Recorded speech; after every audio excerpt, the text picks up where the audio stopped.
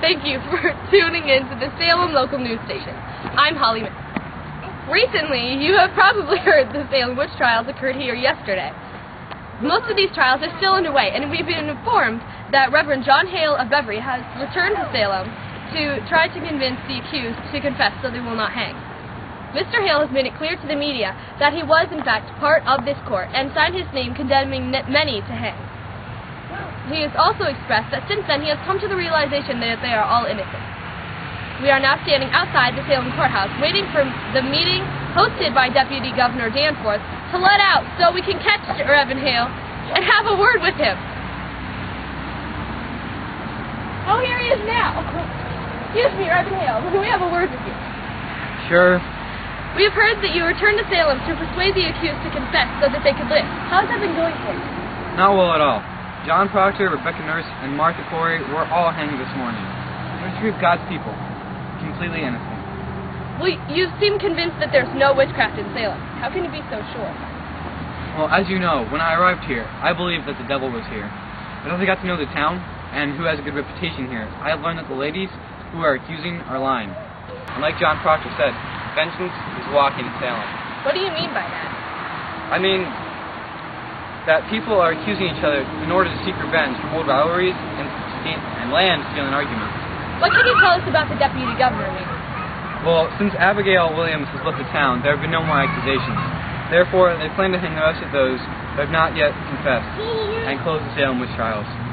That's all we have for you, Mr. Hale. Thank you very much for talking to us. Thank you. Well, there you have it, everyone.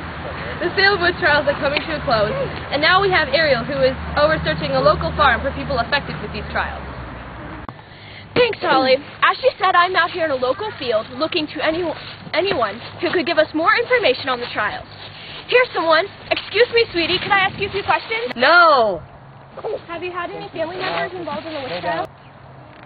Yes, the man hanged with Martha and Rebecca was my father. You're John Proctor's son? Yes. How is your mother, Elizabeth? You wicked people encouraged this. You fueled the court. And the girl Abigail, it was smart for her to leave town. She is the one that deserves to hang. After all the problems she has caused, she doesn't deserve to live.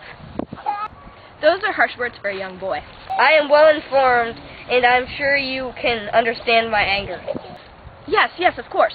But do you think we could have a few words with your mother? There she is! Time